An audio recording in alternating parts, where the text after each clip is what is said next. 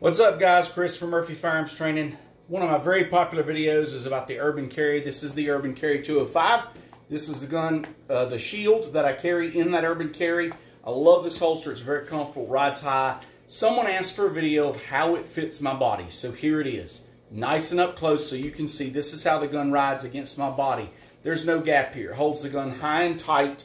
Now, I will tell you, this is a Gorilla gun belt. This is a steel reinforced gun belt that is 0.285-ish inches thick.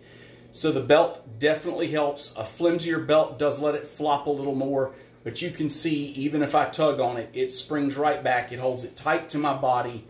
Very comfortable. Thanks for watching, guys.